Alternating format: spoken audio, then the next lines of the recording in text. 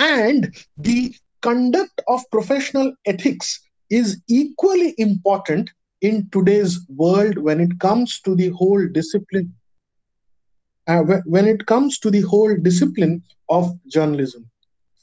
Today, it is also a day for remembering those journalists who have lost their lives in the line of duty. Dr. Dwivedi mentioned, while he was introducing today's lecture, he also said that, we might be looking at some of the issues related to, violence on media persons. And today is exactly that day what we are trying to observe and commemorate. We are trying to, pay the due respect to the profession of journalism and to journalists who might have to undergo the rigorous process of collecting information from some of the most dangerous and difficult parts of the world. And in that process, they may also lose their lives. I'll give some examples from the Indian context as well today. Now, I'll just again here, one of the key themes of this year's World Press Freedom Day is that they were, the UNESCO basically, they're trying to look at how this pandemic, the COVID-19 pandemic, has given rise to a dangerous situation, which is more dangerous, I would say, when it comes to the flow of information, and it is nothing short of a disinfodemic. The pandemic, please understand, the pandemic has created a situation where disinfodemic is happening. Now, this is a very interesting term. Now, what is disinfodemic? Very quickly, disinfodemic is the spread of false and fake news at a rapid pace, creating havoc at both the national and international levels. And that is something which is a big challenge in present day world. Yesterday, if most of you were there, you would remember I was talking about advent of technology and how it changed or shaped the course of day journalism. I was talking about the post-industrial society. Information plays a key in the post-industrial society. The countries control the flow of information are perhaps powerful nations of the world. It is a world which is known mostly as an information society, an information society. So, if the information flow is not checked and regulated, then it can to a situation of in this pandemic. And we have seen that during this COVID pandemic, the information has also created disinfo, meaning that in the spread of fake and news using mediums, or whether it's social media or news channel, anything, whatever medium may be, but it's reaching out to us. I'm sure when you're opening your groups, there would be some, which saying that, this, eat, that, etc. to self from COVID. Dwivedi also mentioned, was talking about, the aspects that he may be a great fan of Ayurveda. What is wrong if test some aspects of Ayurveda making false claims? If it happens to be true, it is fine. But if it is true, and just by saying that, that creates a situation for. But this is the premise on which my would most this is on my lecture would mostly I see that the topic specifically some of the issues in international communication, and I think I have started with the issues related to communication as well. Before I go into other issues, it is very important for us to understand the philosophies of different mass media of the world. The or what is their on the basis of various media of the world operate. Uh, you know,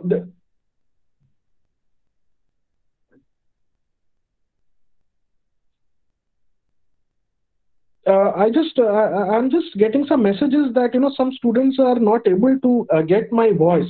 I just want to know if it is clear now, because I think there is no problem from my side. So yes, yes, okay, okay, fine,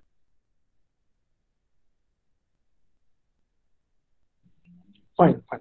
I'll continue. I'll continue.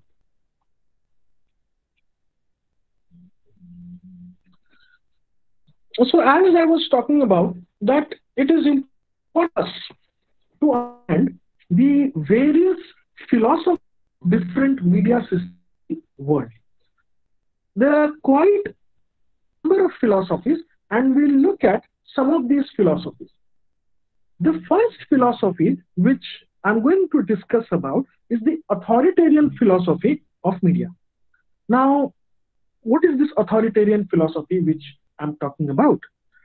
Basically, here in an authoritarian media philosophy, in this setup, the media or the role of media is only disseminate the information which the state deems fit. It means that the government will decide which information needs to be given out to the people by the media or the press. Yesterday we were talking about propaganda. This creates where the government resorts to propaganda of a very large scale. The press does not have a freedom. They only act as a mouth of the government. Government has, or the state, specifically, it's not the government, it's state. State government is an organ of. So the state yields a lot of power the functioning of the news media in an authoritarian regime. The media, as I have already said, is that they deviate from the state's interests, and every news item that needs to be sent has to be approved by the state. So basically, it is a kind of a censorship imposed upon of that particular state or of that media system. In India, that happened during the emergency. If you know a little bit history of India, you would know that the same thing had happened when emergency was imposed in India, and the press was allowed to be the press which it to be. Every press was said that you cannot criticize the government. Uh, thanks to the protests, and thanks to the spirit of the people of India who fought against who fought against the authoritarianism of the then government, and we saw the emergency lifted. But it's a grim reminder as to how the press, if controlled and subjugated, can lead to serious repercussions for the country whole. And so, simply put, authoritarian philosophy is something where the state controls the media completely. The media is not on its own. It has to take approval from the state for each item which it deems fit. The second aspect of this authoritarian philosophy is the media cannot criticize the state or the. Now it may sound ridiculous. That is how it happens in authoritarian regimes. I mean, if you look at some of the world countries of the world where we had authoritarian regimes, whether it was the Taliban ruled Afghanistan. When Taliban were ruling Afghanistan, the people or the press did not have any freedom of its own. It was only the international press who would go and who would report as to what is happening in that particular country. Look at Iran today. I mean, it's a classic example. Yes, And even, I agree, North Korea and China, definitely, Mahendraji, are classic examples of authoritarian states. I mean, very recently, in China, there was a news item that a journalist has been sentenced to jail for criticizing the government of China of for in with regards to the handling of COVID. So you can very well see, if someone is criticizing the government for not doing its job properly, then in authoritarian setup, they can be jailed, or to a large extent, they can also be. Very recently, there was this, journalist Jamal Khashoggi. He was murdered, the prince of a certain Arabic nation. And that created a huge uproar because he was not towing the line of the government of that country. He was vocal, he was critical of what the government is doing in that particular country. Now, then in the another aspect, of authoritarian media regimes or authoritarian control of media would be that who owns the media? Who is basically owning the media? Uh, See, usually, the media is either privately owned or is state owned. Classic example of state-owned media in India, Doordarshan. Doordarshan is controlled by the government. It's a public service broadcast. If you look at the United Kingdom, then BBC, the British Broadcasting Corporation, which is a government run organization. Private media, there are hundreds of examples. Mm, not just one media outlets, but every media outlet is private. Now, the control is important because if it is owned by the private entities, then you need to ensure that they do not cross the line. If it is government owned, obviously, own property. Everything is in their control. But if it is private owned, then they need to ensure that they do not cross the line. So this is the first system or the ways in which media can operate, authoritarian philosophies of media. Coming to the second way in which the media systems are supposed to operate is the libertarian philosophy. Now, what does it do? Now, here, basically, it can be privately owned. Second, the government can also own it. But when it comes to privately owned, there is an agreement that the private owned media can resort profit making. Media organization not only dissemination information, but it is also a profit making venture. When you look at most of the media organizations which are privately owned, look at the television channels, for example, and when you see the 9 o'clock debate, on those news channels. I'm not naming any news channels. I mean, there are so many. But when you look at some of the debates on these news channels, you can very well understand that the kind of debates some of these channels are doing is solely for the purpose of TRP. What is the purpose? TRPs. And why do they TRPs? Because TRPs will help them in getting more advertisements at a higher price, which will increase their profit and their revenue. It does not matter whether the content is reflecting the mood of the nation or it is talking about the common man, vagera, vagera. That's not relevant.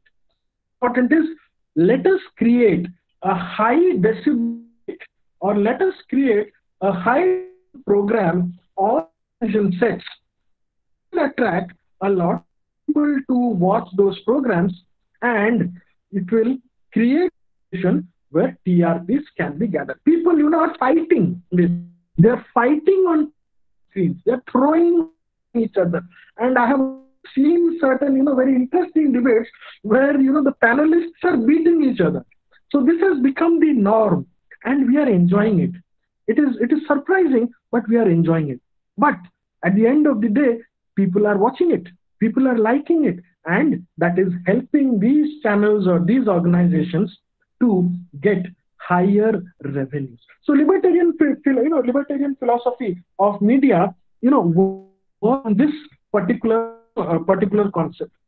But it's not so bad as it looks. It means that apart from making profit also, media or the press has a significant degree of freedom. And here, it is not the government which regulates the media.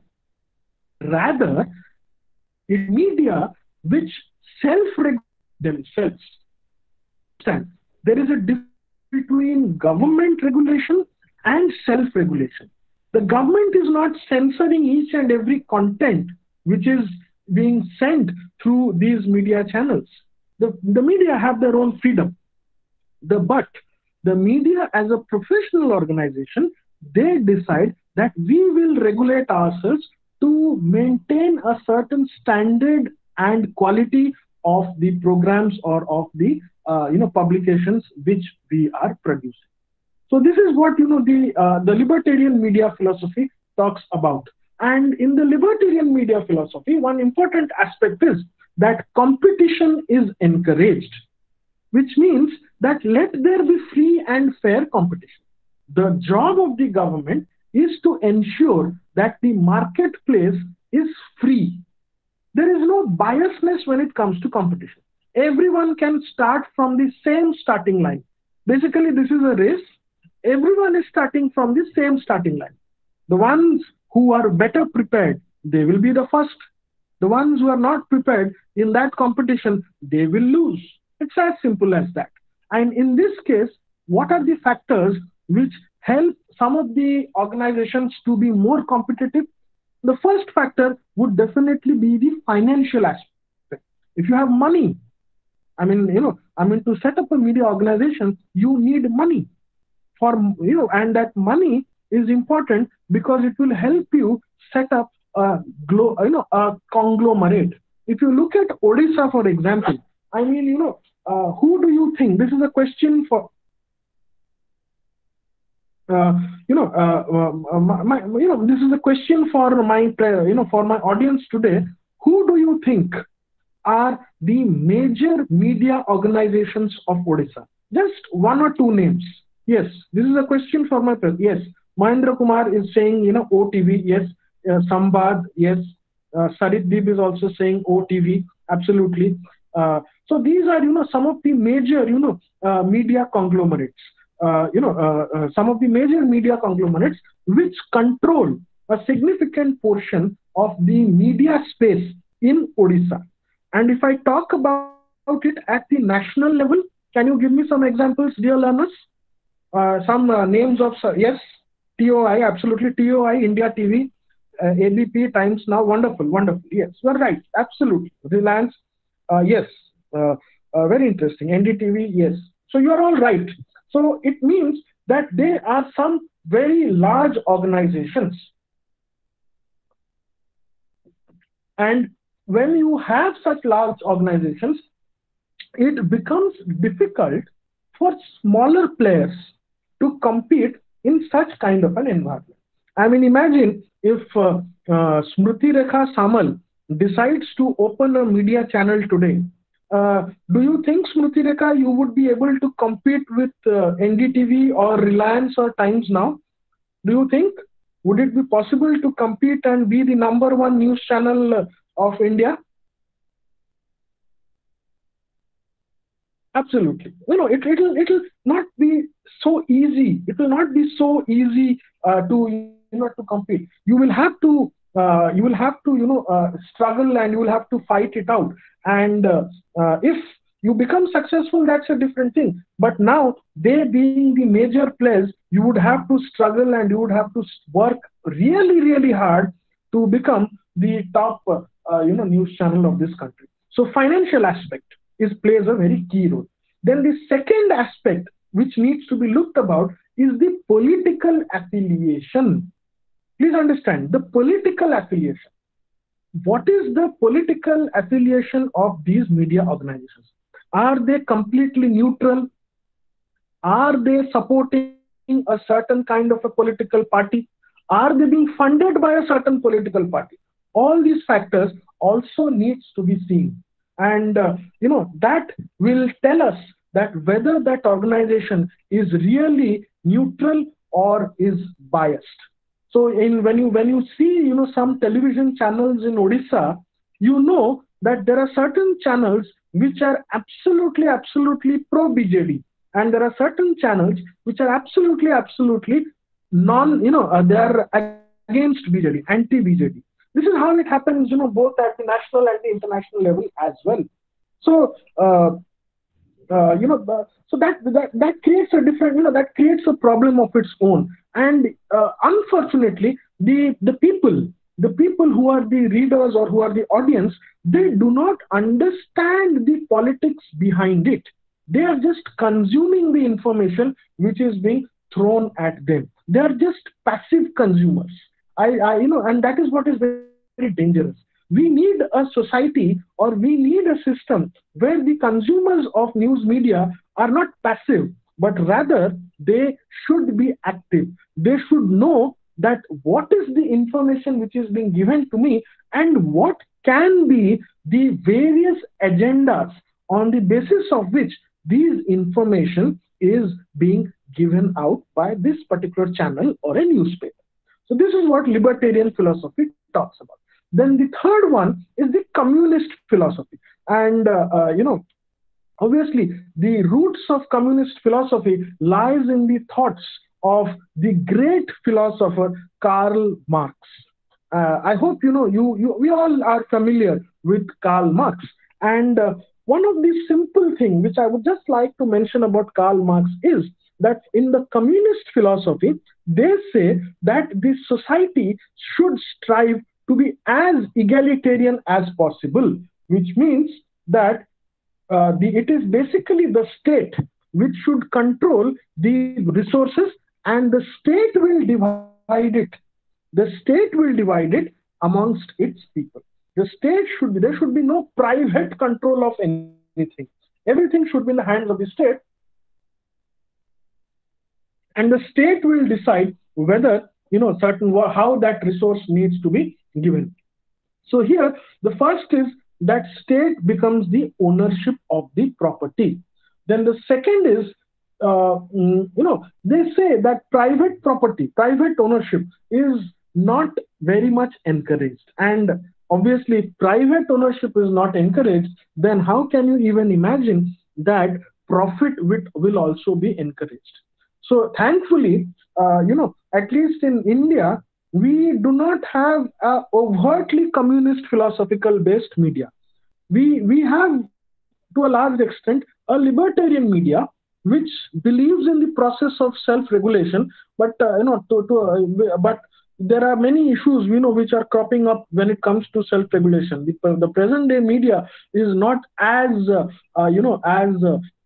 ethical and as professional as they were supposed to be, but that's a different issue altogether. So yes, we're coming to communist philosophy. It says that profit and private ownership are not very much encouraged, because if that happens, it leads to certain kind of negative consequences, like there will be class division, there will be excessive greediness, and it might affect the demeaning of the culture of that state or of that region. So we have to protect all these things. So because if you say profit, then definitely it creates a distinction on the basis of class, the rich class and the poor class.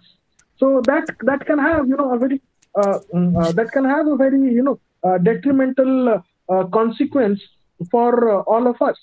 If you are looking at the news, then you would see that right now in India, how the migrant laborers are suffering because of the lockdown, and that has created a big challenge for the respective state governments to bring their own people back who are stuck in various parts of the country. And it is a nightmare, because imagine bringing 5 lakh people from Gujarat. How will you bring so many people? They are stuck. there is no jobs, there is no employment, food is not there, all these things are happening. So we have to find out. And yes, thankfully, certain thing has been started, but this is just the beginning. Let's see that, to what extent we are able to accomplish this task. But this, having said that, it does not mean that just bringing the migrant population or migrant, the migrant workers will solve the problem of corona. There may be the possibilities that it might also aggravate the consequences of corona. So this is how. But in a communist philosophy, we say that we need to completely negate private ownership and profit. This is the idea. So the media here is basically is not directly controlled by the government, but they can have relative independence.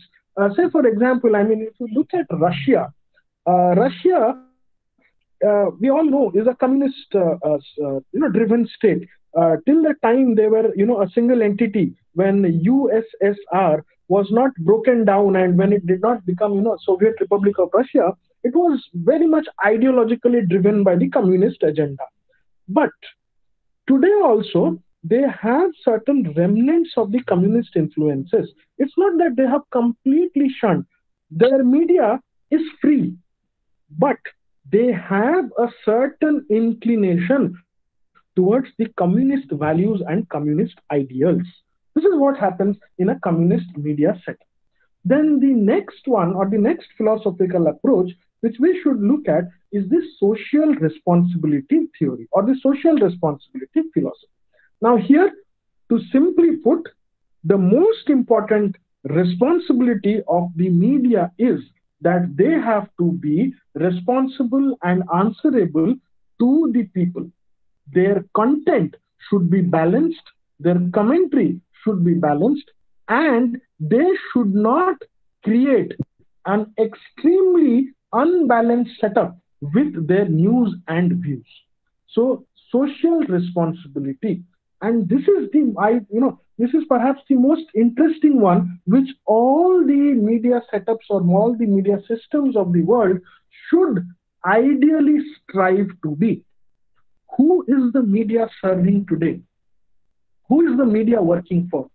Is the media working for the common man, or is it working for the interests of the capitalist class, the political class, the people with money? Media kaha ପାଇଁ କାମ କରୁଛି? ଯଦି ଆମେ ଗୋଟେ overall ଗୋଟେ view ଯଦି ଗୋଟେ ଦେଖିବାକୁ ଚାହିଁବା, who is the media serving? Is it serving the common man? I would say I don't think that it is completely serving the common man. There are, many issues when it comes to the whole process of serving the common. So, in a social responsibility media setup, we expect that the media should be responsible towards its society, and it should be balanced in its opinions and commentaries. And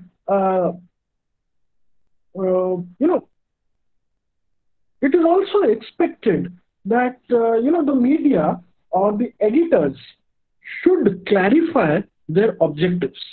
The editors, or the news owners, or the directors or the publishers, they should clarify their objectives, and they should constantly analyze the covered events. They should constantly analyze what is happening in and around the society in as unbiased a manner as possible. This is what is with regards to the social responsibility media philosophy. Then the next approach talks about the developmental philosophy. Now here there are three aspects. First, media is the watchdog of the activities of the government. What is its job? It is the watchdog. It is constantly going to look at what the government is doing. The second, it tries to pursue cultural autonomy. Now, what do I mean by cultural autonomy?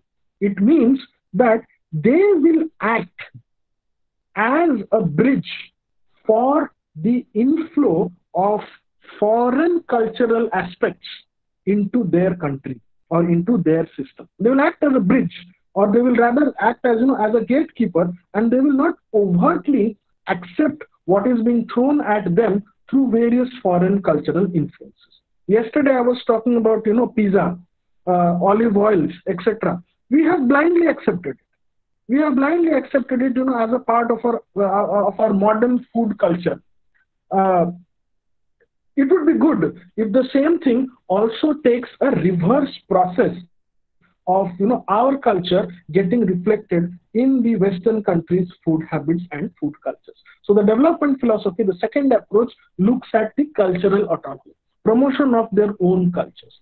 And third, you know, uh, here the media is supposed to export media content to other countries. Just like we export goods to other countries, in a democratic media setup, in a developmental media setup, it is expected that the media will export the domestic content to other countries. So it means that if you are showing Mahabharata and Ramayana on television in India, it's fine. But you should also be able to send it to the other countries. Why can't the people in Iran, Afghanistan, America, UK, Germany watch these programs? We are watching. I mean, we are watching the content of these countries, but are they watching the content of our countries? That is what is very important. So this is what is with regards to the developmental aspect or the developmental media setup. Then the next one talks about the democratic participant media philosophy. The democratic participant. Now here, two principles are followed. The first, the media houses take exception of government-driven objectives and corporate motives to make room for people-oriented content. Basically, it is the people content which plays a crucial and a significant role. It is not the media houses or the government-driven agenda which is played constantly, but rather citizen-initiated media content. This is a very different kind of a model which which people are talking about. It's a good philosophy. I mean we can say, but whether it is going to be successful, not successful, that's a different debate altogether. But in social media, at least we can say that we have avenues right now to express. So now when you see that YouTube is full of avenues where people can express their views and opinions contrary to what the mainstream media is offering right now. There is this young fellow, I'm forgetting the name. He's very, very popular. Mm, some Maheshwari, yes. Uh, uh, he is very, very famous, and he's very famous amongst the youngsters of our country. And he constantly acts as a critical voice of the state and its policies. He acts as a critical voice. So he is not part of the mainstream media, but he's constantly able to raise his voice and opinions thanks to the democratic participation philosophy, thanks to social media on this aspect. So here, the people. One of these small examples of democratic participant would be citizen journalism. I hope you are all familiar with the aspect of citizen journalism. What is citizen journalism? The citizens, they say or share their own stories. They become their own reporters. The media houses just gives them a platform. That is what we are trying to say. It's not the reporter who shows you the story, but rather the citizen who is affected gives us a perspective about a particular event or an happening. Right? Okay.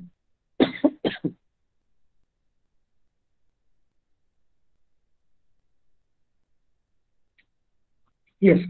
Um, Aparajita is asking the first point of development philosophy. Very quickly, Aparajita, the first thing is they, in the development philosophy, the media serves as a watchdog. Please understand, media role kimba bhumika hela gote jaguar. Jaguar kaha pai? To be a watchdog of the activities of the government. Please understand, watchdog for the activities of the government, especially with regards to physical infrastructures, especially with regards to physical infrastructure. Physical infrastructure ଭିତରେ କ'ଣ ଆସୁଛି? Road ହେଲା, bridge ହେଲା, ପାଣି supply ହେଲା, ଖାଦ୍ୟ ହେଲା, healthcare ହେଲା. So this is something. How the government is utilizing its resources. Watchdog. This is what I mean by the first point of development philosophy. Right. So moving on. I think yes, I have talked about the democratic philosophy, democratic participant philosophy. So this basically are some of the important systems or important philosophies which are at play, at at all the levels of the world in which we are living. In some places you can see the communist media philosophy. In some places we are able to witness the authoritarian media setup. In some places we are also seeing a libertarian media philosophy. So it is there everywhere. It is not that I would say that it's not that all these media setups can be found in one country. A country can have a mix. A country can have a mix of all these philosophies. I mean, a country at some point may show authoritarian philosophy. The media is completely afraid of being critical of the state. But on the same hand, there are other media which is being very critical of the government. So we have to understand that all these things operate within their own setup, within their own political setup, their own economic, financial setup, their cultural setup, and we just have to spot and identify how the media operates. Now my question for the learners. Do you think India right now is having an authoritarian media setup? Please, I'm repeating the question. Do you think India right now has an authoritarian media regime?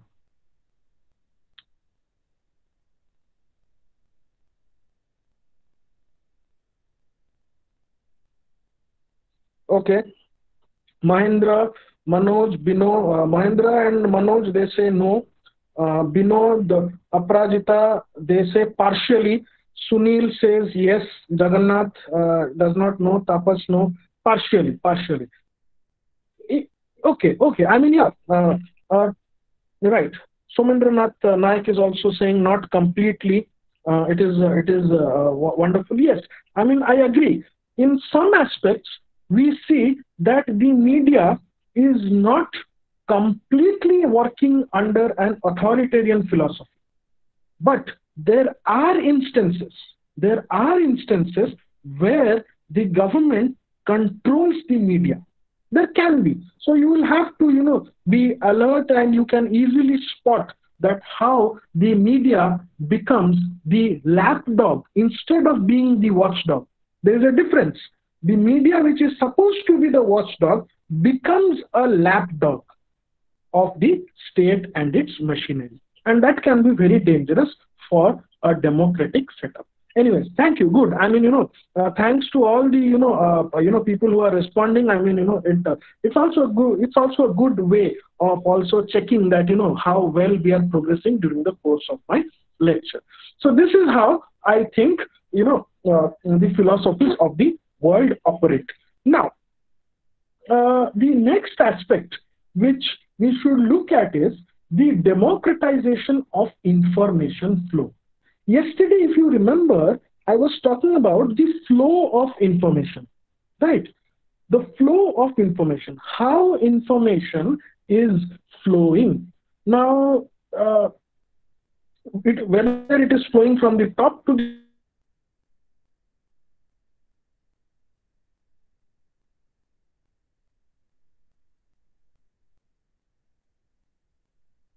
or top to the bottom, or bottom to the top. Now, one of the things which I said was that there are various and gatekeepers how that flow of information happen.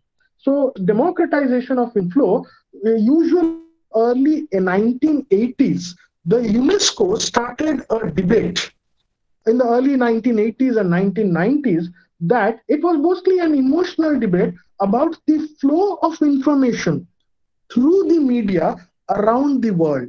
Media ମାଧ୍ୟମରେ information ପୃଥିବୀ ଯାକ କେମିତି circulate ହଉଛି ତାକୁ ନେଇକି UNESCO ମାଧ୍ୟମରେ ଗୋଟିଏ ଆଲୋଚନା କିମ୍ବା ଡିବେଟ ର ଆରମ୍ଭ କରାଗଲା.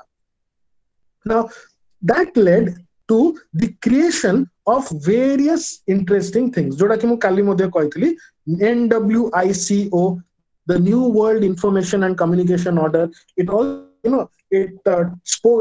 told us about the new International Information Order. So all these became prominent thanks to the debate which was initiated by UNESCO. But then, these debates did not have any relevance, and later on it lost steam. But essentially, what is this global information flow? A global information flow कहले कौन हमें बुझुचे? It is basically how media content moves across the globe through newspapers, televisions, radio, websites, and other media which the people are accessing. आउथरे कहूचे भलरे सुनंतु भलरे बुझंतु. Global information flow कहले कौन बुझे हमें ना media content पृथ्वी जाक विभिन्न माध्यम रे किमिति लोक माननको पाखरे पहुंचुची.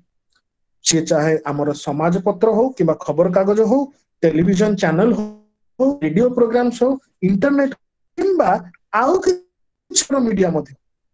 एटा हला ग्लोबल इंफॉर्मेशन फ्लो. त्या भीतर हमें कौन देखा करूचे ना, what are these countries? What are these countries? One of the questions, which is very interesting for all of us to understand is, what are these countries or what are these regions from information is usually originating? कोठु information usually originate करूची, सेठु originate करिकी बाकी पृथ्वी जाकरे spread होची. What are these, sources?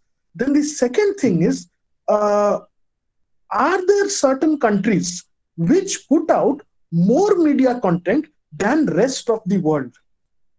I have for all of you. You are all watching English cinema in cinema halls. Yes, in Ingraji picture ame cinema halls ro dekhuche. So does it mean that it is only Hollywood which is producing cinemas at the international level? I think Africa must also be producing its own cinema. Yes, Africa must also be producing its own cinema. But how many people have got an opportunity to go and watch an African cinema in a cinema hall? That is what I mean here. Eighty प्रश्नटा होची सेया जे media content कोठु स्वाभाविक भाबरे originate करूची and कोन सेही जागा गुडा बेसी प्रकार रो media content को बनौचंती की आ जदी बनौचंती सेटा आम पाखु को बेसी मात्रा रे पहुंचुची. So simple, the answer is very obvious. US and UK happen to be the dominant nations which create media content, and their content gets proliferated throughout the world at a tremendous level. Their content gets proliferated throughout the world at a tremendous level. We are watching, we are accessing not only their cinema, but we are also accessing their television series, just give me 1 second, I'll have a glass of water and then I'll get back.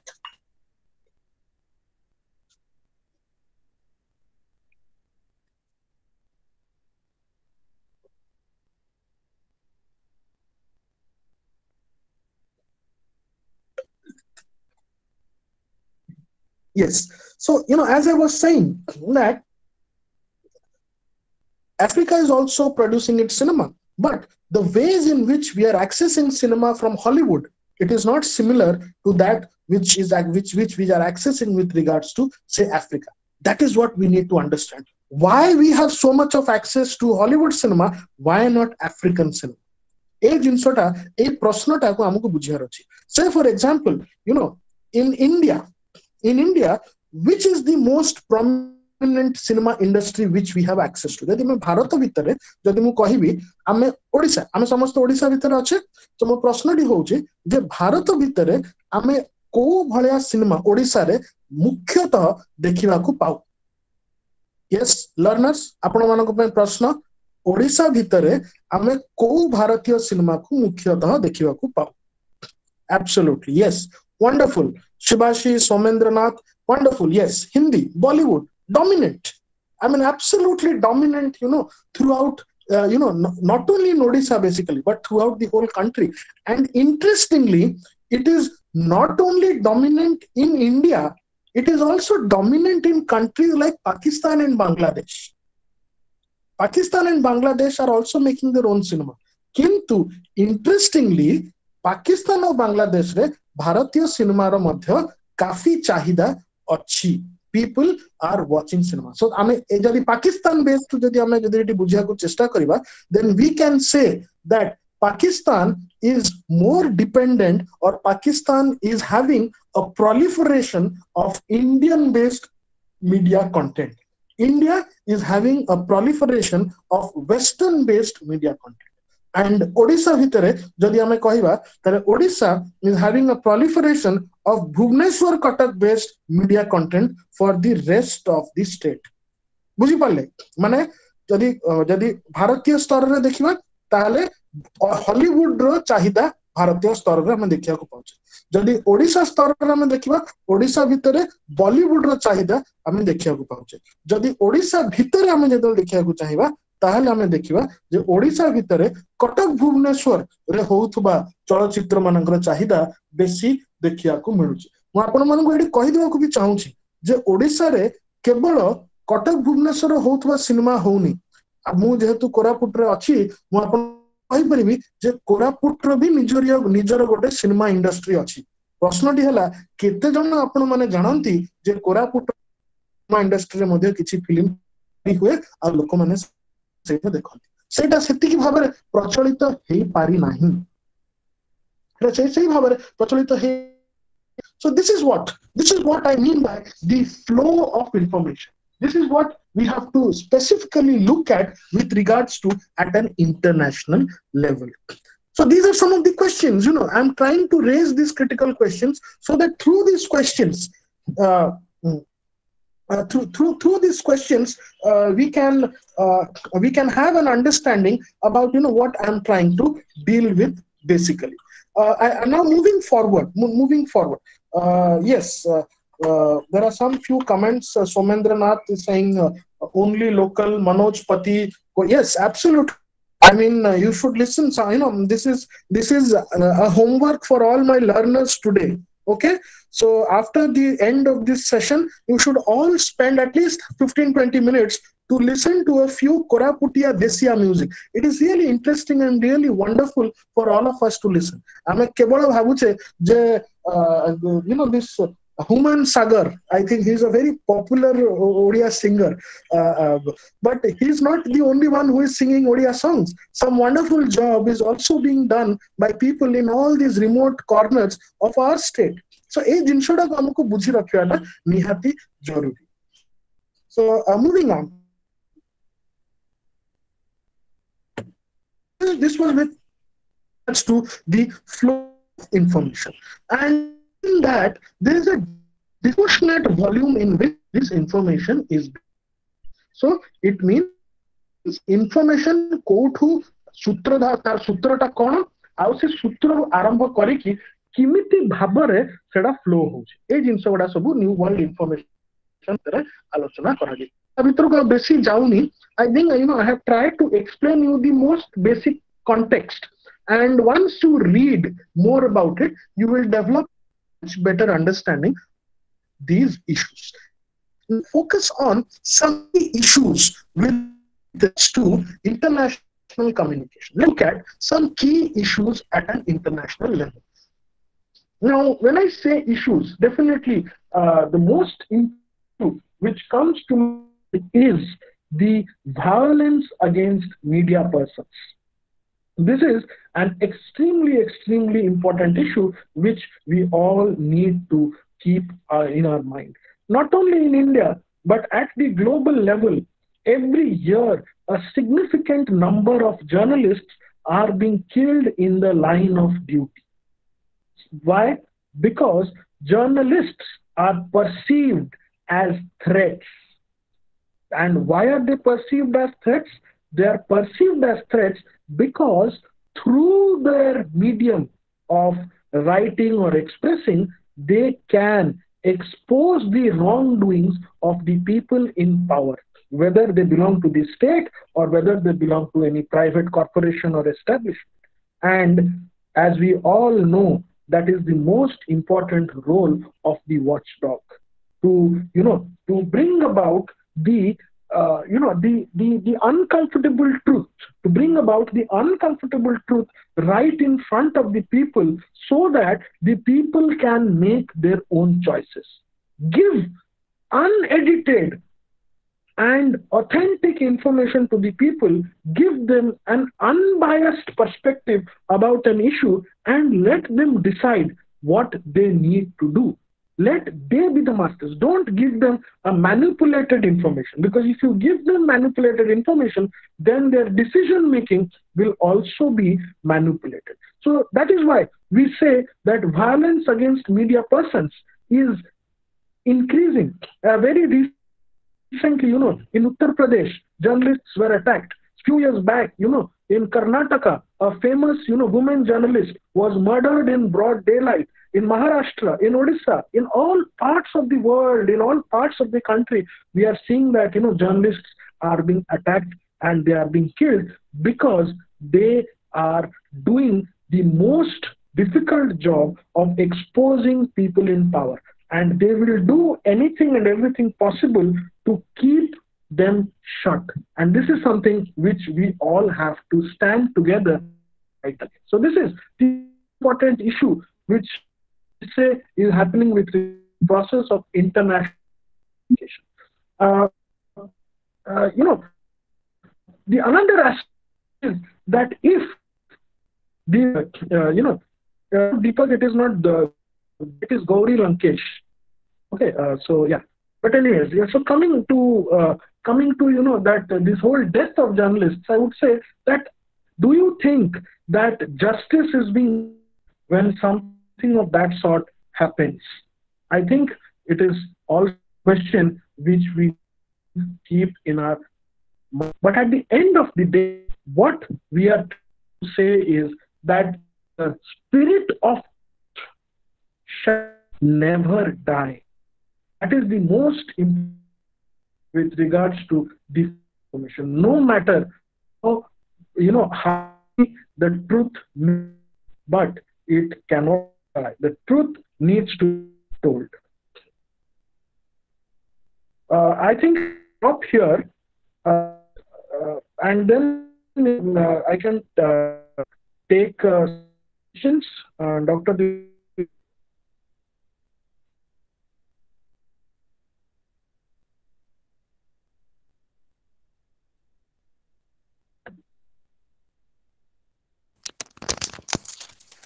Hello, I think Sujit sir has explained to a great detail the basic issues that we normally associate with international communication. What I also like about this lecture is the way he has uh, related the imbalance in the flow of information from the international to the domestic arena. Like imbalance in the flow of information not only exists in the international arena, imbalance in the flow of information to a large extent can also be seen within a nation. It can also be seen within a state. For instance, those in Bhubaneswar will find, or those getting news from Odia channels will realize that most of the news is about Cuttack and Bhubaneswar, which is the preferred center.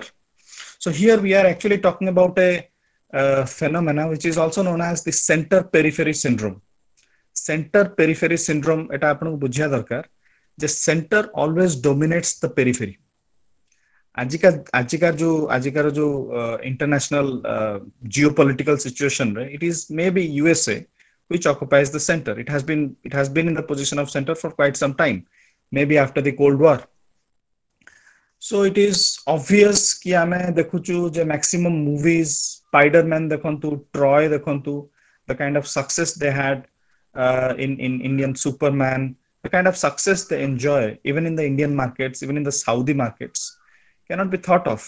The kind of money they make from these markets is something that our own films can never dream of. So this is something, and he has done a pretty good job. Se kahile je it is not just the case of American movies dominating Indian market or American movies dominating the global market. It is also am desho bhitre bhi dekhle, it is also Bollywood dominating all other regional film industries. It is also the case of uh, the film industry, Odia film industry, primarily located in Cuttack and Bhubaneswar, dominating the rest of Odisha. So it has a center periphery syndrome, and it's a very vicious circle. I mean, এটা ସବୁଠି ଅଛି, and it is a clear sign of dominance. There is an element of dominance to it. So as a corollary, there is also an element of subjugation to it. ଜଣେ dominate କରିବା ଆଉ ଜଣେ dominated ହବ, and it is unjust. It is an unjust system. ଏଥିରେ justice ନାହିଁ, but it prevails. So the New World Information and Communication Order wanted societies which are being neglected, not only nations but also societies which are being neglected, should also develop their own indigenous media, should also develop their own media efforts, so that ତାଙ୍କ voice ଟା ବି mainstream ରେ ନ ପହଞ୍ଚିଲେ ବି ସେଇ ପାଖାପାଖି ପହଞ୍ଚି ପାରୁ. At least they should be aware of themselves. So that was the basic idea of the New World Information and Communication Order. Many third world nations, they started their own communication setup. Basically काली भी हमें discuss करिथिलु, India रे भी the communication revolution started primarily after the debate was this debate on New World Information and Communication Order. Indigenous media efforts started even in a country like India. So ता विषय में काली भी discuss करथिलु. Second point जहाँ पर sir गुरुत्व देले, that was the violence that media persons experience. आपण जानिबा दरकार जे violence can be of two types. Violence need not always be physical. Violence can also be in the form of censorship. Violence can also be in the form of ଆପଣଙ୍କୁ ଯଦି ଜଣେ it can be also in the form of a threat. It can also be in the form of a verbal threat. It can also be in the form of economic sanctions. जोटा कि I mean, it can be also in the form of doing damage to your career perspectives. So there can be several different forms of violence. Violence need not always be physical violence. It need not always be a death threat, or the killing of a journalist. जोटा कि होउछि भी, violence can take different forms. Violence can take different shapes. So I think this is in a nutshell what sir spoke about today. Am I correct, Sujit sir? Now Gichi. Yes, sir. I agree with to the additions which you have made. I think we should take some questions and try to answer them. There are some questions. One learner is asking the difference between IPR and TRIPS ICANN. Well, IPR basically, sir, if I may answer, IPR, as we all know, is intellectual property rights. So what is intellectual property rights? It is basically something, it is an agreement that I will not steal your work. There are many things which is happening in today's world, mostly intellectual. Whether you write a book or you develop a new idea, these are all your creation. And imagine if someone steals it without giving you the due credit. That is excuse me, That is what IPR basically tries to address. It is a law which tries to protect the intellectual property rights. Now, TRIPS, if you are specifically interested about TRIPS, now TRIPS is trade-related aspects of intellectual property rights. Now, here we are mostly looking at the trade-related aspects. Now, what are these trade-related aspects? Simple example. I'll just give you a simple example of TRIPS. It can be, say, for example, the trademark. Can a company which is using the symbol of, say, Nike jotar gote symbol ache apna mane janithiba, can you use that symbol in your product? Okay, that is, these are trade related intellectual property. Apple company je phone banauche, iPhone banauche, तार निर्जर गोटे निर्धारित Apple टाकू से गोटे symbol करिछन. Can someone use it? No. If you use it, then you are in violation of these trade related intellectual property rights. So this is basically IPR and TRIPS. IPR is mostly at a personal level or an individual or institutional level. TRIPS mostly relates to the economic and commercial and trade related aspects, trade related issues, trade related things. So there are many agreements which has been signed between various nations of the world with regards to TRIPS. So it's a huge discussion. If we talk about TRIPS. So I thought very quickly I will just give you an overview. Talking about ICANN. ICANN is basically it's an organization. It's a voluntary organization which it stands for International Corporation for Assigned Names and Numbers. It is what is internet? Basically, if I were to say, who owns the internet? Internet को किए कौन गोटे लोक control करूची कि? Internet is nothing but it is a connection of networks. It is a connection of networks. But within that connection, there are certain interests of the users and of the content creators which needs to be protected. So, for example, the creation of a domain name. I am suppose coach www.osu.ac.in. Right? Now, this is our address. Now, what if someone steals this address? You understand? So these becomes certain kind of issues. So organizations like ICANN, they look after aspects related to these things, mostly internet related aspects. Then yes, Arprajita is asking, how can we bring important issues like social issues, environment issues in the limelight of mainstream media? See, Aprajita, it's not that the mainstream media is not covering these social issues. They are covering these social issues. But the question is, to what extent are these issues being covered? What is the major focus of the news media organizations with regards to the coverage of these issues? So that is something we have to understand. It's a comparison kariba between newspapers, national level re, Hindu and Times of India. Let us, for example, compare these two newspapers. Hindu newspaper is mostly a newspaper which will talk about development related issues. At least ame kiche development related issues Hindu newspaper re paiba. Times of India re ame ei bhala news ra sankhya bahut matra re kom rahiba, and their focus would be mostly commercial, cinema, films, entertainment, etc., etc. So it's a how certain media houses have developed their on. So the question is, we as audience, we as consumers of news and should also be proactive in the media houses. We have to question, we have to make them accountable that why are you not covering the plight of farmer suicides? Why are you not covering the plight of the migrant laborers? So माने ए जिंसटा को हमको तांको पड़िबो, हम काहे कि ना से जहा हमको पूरा थोपी दउचंदी ताकू आखी बंद करी कि एक्सेप्ट कर दबाटा हला सबटो बड़ भूल. Okay, Aprajita, yes, just what the media channels are imposing on, we should not blindly accept it.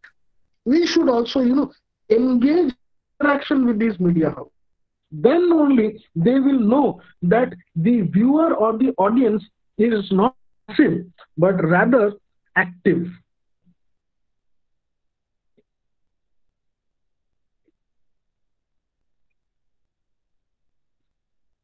Dwivedi sir, anything you would like to add? The next question is from Binod. Uh, how can a journalist be the voice of voiceless in India by taking the side of media where he or she works? Is it possible for a journalist? What he wants to know is it possible for a journalist to become a voice for the voiceless? ଯୋଉମାନେ ଅବହେଳିତ ବା ଉପେକ୍ଷିତ ତାଙ୍କ ପାଇଁ can he become a voice, and what is there, are there any practical methods, or are there any practical tips that you can provide so that he as a journalist can actually become a voice for the voiceless? Yeah, I remember, I hope all of you must have heard about the famous, the Magsaysay Award P. Sainath. B. Sainath, in one of his books, the famous book, Everybody Loves a Good Drought, has said that when the farmers in Vidarbha region, Maharashtra, committing suicide because of the failure of their crops, journalists in Mumbai were not interested to go to these remote regions and the plight of farmers. Rather, they were fighting in Mumbai. Not in the literal real sense, but in a literal sense that who would get the front seat tickets for Lakme India Fashion Week. This is how our journalists are actually. But we are expected to be the voice of the voiceless. I mean, here I would like to talk about one journalist in the present times, NDTV journalist Ravish Kumar. If you are watching Ravish Kumar, you will see that if you watch Ravish Kumar, then I think he's a classic example of being a voice for the voiceless. You look at his coverage of issues, look at his ways in which he is commenting on these issues, a balanced perspective. So the choice has to be yours. You have to decide. I cannot decide it for you that whether, because ultimately when we teach in the classroom, we say that as a journalist, you are supposed to be a voice of the voiceless.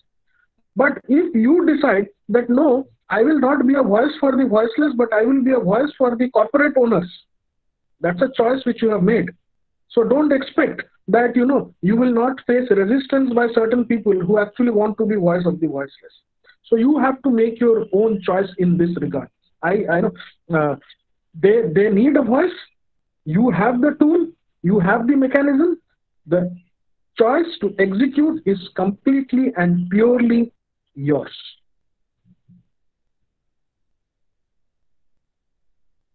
There is a question from Deepak. What should be the comprehensive policy of Indian media to counter anti-Kashmir propaganda of the Pakistani media? I think this is also a question that features in our SLM. This question is also there in our SLM, or maybe it has been it's an assignment question, I guess. Maybe it's an assignment question. So he wants to know the answer to that question. What should be the comprehensive policy of Indian media to counter anti-Kashmir propaganda of the Pakistani media?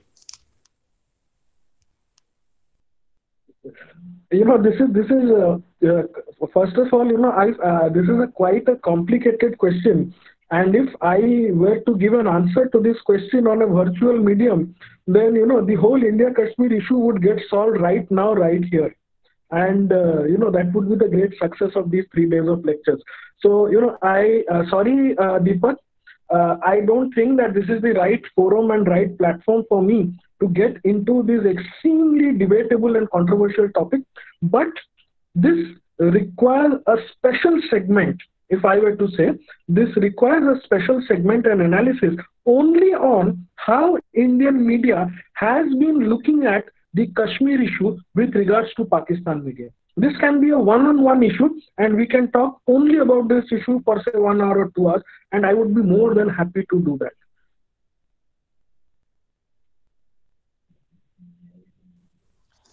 Yes, and first of all, Deepak, you have to be clear whether Indian media has actually been. You have to be particular. Do you really mean to say that Indian media has been unsuccessful in dealing with the Pakistani propaganda? I mean, I think to a large extent, Indian media has not been as unsuccessful. Indian media has not fared that badly when it comes to the Kashmir issue, because India has on many occasions successfully tabled the Kashmir problem, successfully tabled the Indian perspective of the Kashmir problem in the international forum. So I think Indian media has not done that badly either to counter check the propaganda of the Kashmir problem that's been done by the Pakistan media. Next question. It's not a question actually, it's a viewpoint. Mahendra Kumar Mishra wants to say that P. Sainath has an Odia connection, he has an Odisha connection, and he was working as a rural editor of the Hindu. Uh, yes, sir, you are true. P. Sainath is still active, though he has left Hindu. He is still active in the world of journalism. He currently runs a fairly popular a forum called PARI, People Archives of Rural India, and you can also be a member of that forum if you like. And it posts stories of negligence, posts stories of neglect of farmers and the deprived. And ଆପଣଙ୍କ ପାଖରେ ବି ଯଦି story ଅଛି, you can post it at PARI, People Archives of Rural India, which is currently being run by P. Sainath. So he is very much active. He had a problem with Hindu. If I'm not wrong, Sujit sir, you correct me. And the main point of contention was the lack of a zeal in Hindu to cover the investigative stories. And that is what brought P. Sainath at loggerheads to the management of Hindu. Your take, Sujit sir.